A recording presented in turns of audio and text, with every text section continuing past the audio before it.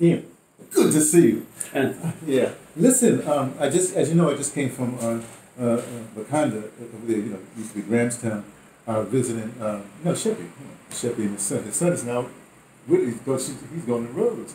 He's a musician, stuff like that. So we had some interesting talks like that. So when I travel from East to Cape, I go visit Sheppy. Now it's Sheppy and his son. And when I come here, I gotta see you, of course. And Hanan, everybody like that. We'll mention Raul right now. Hey, Linda, hey, good to see you. You related an incident that happened with your son, Raul. Now, I know Raul since he was born, before he was born. I remember we went to a movie one time. I forgot what this thing was, some big explosive movie, guys movie. How old was he then? A couple of years, about 3-4 years ago? yeah, it must have been about 7 or 8. 7 to 8, yeah. And he had to leave the theater. It was too loud for him. And I said, "Ooh!" And my immediate thought was he's very sensitive, and he's like, when I say autistic, I mean in a good way. Like borderline autistic. It's a thinking child, whatever have you. So just give you the background of Raul, the son. Now, please relate what happened to him the other day. Just tell us about it. Sure. So the school that he's at has an extramural program which works on they're independent. They don't have activities built into the school day. They have these vendors that come in and offer. So ballet and drama and sports and whatever. So they've recently started showcasing this new martial art. It turns out it is the martial art that the Israeli Defense Force deploys, Krav Maga or something, I can't get the name properly. With the Mossad? Yeah, so it's this ultra-violent... Well, hold on a second, but it's interesting because every time I hear something happening, it's always this was Mossad trained or whatever, blah, blah, blah, blah. So this is kind of interesting. That's globally, I've heard of it. But go on. We're in South Africa. We're in South Africa right now in Cape Town. But go ahead. Previously, my son was doing judo as part of the school. As an extracurricular, really enjoyed it. Self-defense and self-discipline and all those kinds of good qualities that you get from a judo or a karate, that kind of thing. Then because of the pandemic, all physical contact activities were stopped. So now they're looking at bringing a martial art back, but this particular form. And so they had somebody come and demonstrate to the kids what this was about. And the focus was on how you would gouge somebody's eyes out, or you would crack their throat, or you could break their spine. And the language that was used was violent language, and they in fact spoke about how you could kill somebody. So this is a primary school. So for me, the first thing is, this is a very inappropriate extramural activity. It's very different from the judo kind of scene. It's very violent. And then discovering that it's actually a tool of the Israeli Defense Force made me wonder. Well, I'm not worried about what defense force it is. My problem is this: when you say that, remember, I take martial arts all my life, everything like that. Martial arts is always about self-discipline. This isn't like self. This sounds like, Yeah. So so his response to this demonstration was that he couldn't cope. He couldn't cope. So he ended up with his head between his knees, in quite a state. He's very sensitive, like you said. His response to this demonstration of extreme violence was to kind of hide away from it all, and kind of have a little bit of a breakdown. And the reason I had told you the story originally was because for me what was so crucial about it was when a boy at school breaks down in some way, at least when I was at school, it would be something where you got teased because you couldn't cope.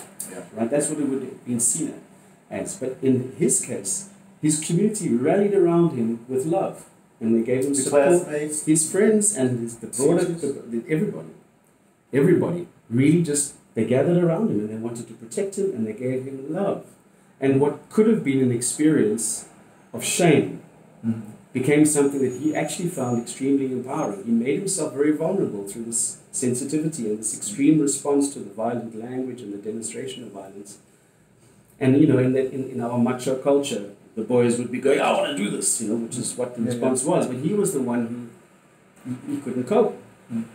And instead of being shamed for that, he was given love. And for him, that experience was really extremely empowering. He still doesn't really want to talk about it because he's like, this is my response, But when we kind of unpacked it afterwards, he was quite blown away by how his community just gave him love and support and made him feel good about himself, and that he could be free. And that's amazing to me.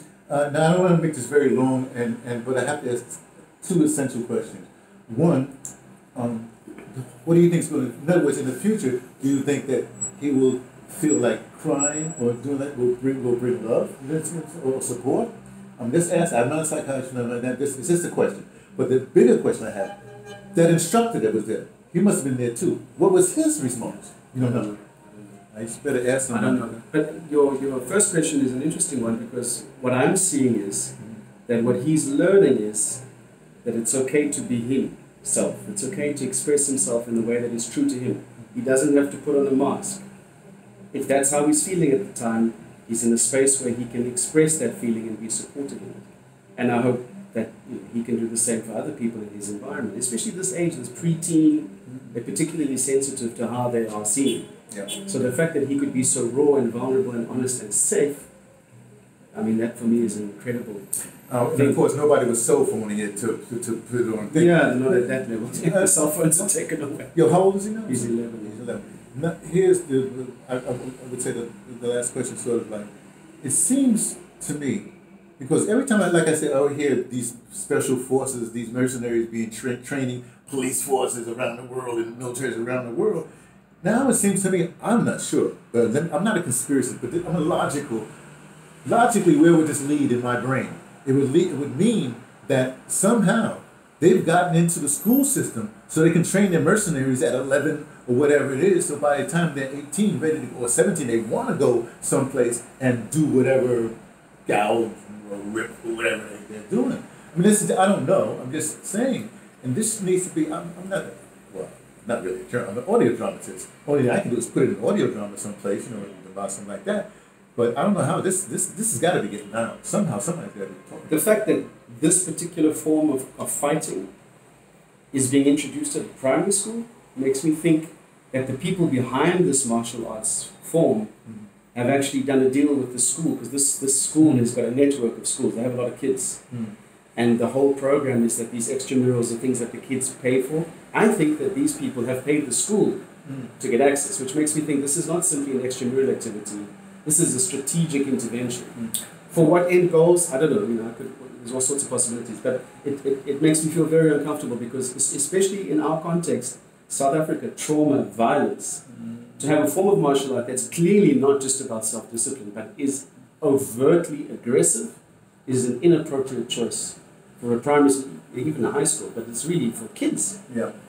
Let me say this last, or state this last thing. I think, I don't know how people are going to solve this problem, but I think the first thing, the number one thing has to be done, the entire martial arts community, I'm talking about, the Qigong, the Judo, the whatever, the Tai Chi, the whatever, the kicking thing, the whatever it is, the Muay Thai, everything. Everybody who really is a martial arts and knows about this, they need to say, you cannot call this a martial art.